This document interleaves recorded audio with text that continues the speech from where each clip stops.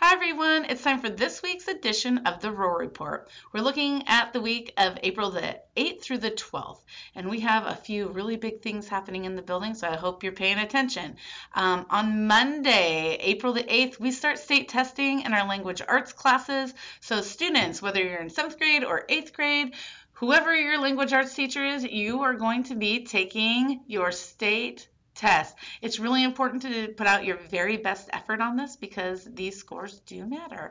This is a reflection of what you've learned and what your teachers have taught. Everyone's put a lot of effort into this. Your parents, you, the staff. Let's give them your best shot here. All right, other things happening in the building. We have grade checks happening. This is the third week of the last trimester of the year. And as you guys know, every 3 weeks we are in contact with families about your progress as a student. So at the 3-week grade check, all of your discovery teachers are going to be reviewing grades, and anyone who has a failing grade, either a D or an F, your parents will be contacted by the end of next week to help you kind of get back on track. Just as a reminder, this is the 3-week mark in the trimester, which means anything from those first few days of the trimester is no longer eligible to be turned in for credit. So it's important to keep up on that so you don't get too far behind. Also, this is a shout out to Mrs. Barnett in our library. We have a readathon happening right now. We have several students already signed up, and it would be a great goal to get every student in the building signed up. If kids could bring in just $5 for that, you will start to see a huge change in that library. We're trying to get it ready to make a major transition over the next year or two. And so your help with that is really important. On Wednesday, April the 10th, our 8th graders who are going to Washington, D.C. in New York are going to be having an informational luncheon in the library with Mrs. Barnett. So we will make an all call for that to remind you. But Wednesday the 10th, you travelers need to keep that in mind that you're going to be visiting Mrs. Barnett in the library. And on Friday, April the 12th, we have our first and only home track meet of the year. This is going to be huge. I'm encouraging staff right now and parents, if you're listening, to sign up to help us with the track meet. If you would like to help, just contact Mr. Dixon and we can get you signed up. We definitely still have openings.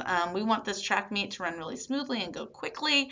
The more people we have helping, the better that goes. And now, I think this is the first time this year that we've had a guest speaker on a Roar Report, but I have a special guest here with me today, hiding off screen, and now she's coming in. Come on in. Come on in. We have a visitor here. All right. It's fun. All right, everyone. I don't know if you folks know, but this is Mylese Abrogwa. She is a senior at Tillamook High School.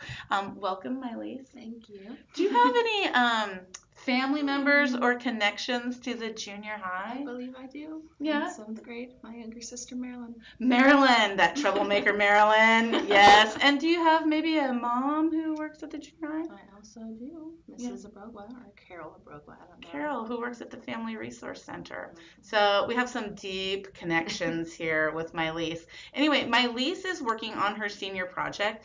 Students, if you're not sure what that is, when you get to Tillamook High School, before you can graduate and grab that diploma and head on out, you too will be doing a senior project, and that's a time that's committed to putting forth, good work into our community. And Mylese is here to tell us a little bit about what she's doing and how we're hoping that you can help next week. So Mylese, next week, what are we planning here? Right now, next week, we are planning a little pop can drive. What will happen is that it'll be 7th versus 8th grade, and you will bring your pop cans before school into the Lion's Den, and there will be different sections for each class. So if I'm a 7th grader and I really want to win, I'm going to bring in my pop cans and I'm going to take them down to the Lion's Den and put them in the 7th grade section, obviously, because I'm really wanting to beat those 8th graders. If I'm an 8th grader, I'm going to bring them in and put them in the 8th grade section. So if we're bringing in the pop cans, what are we doing with the pop cans after that? What's that being used for? Pop cans will be deposited by me post all the collection. I'll post all the collections, yes. And the money with the pop cans will be going towards a group called Tides of Change that's in town, and they help with families and moving them to new homes after they faced kind of rough situations in their life. And so the money will be used to make gift baskets, which is a bunch of cleaning supplies for them, for their house, to make it more homely for them. That's wonderful. That's wonderful. So I know actually that we have a lot of people here who have experienced having to pick up and move sometimes, and it would be really nice when you got to that new place to have something welcoming for you.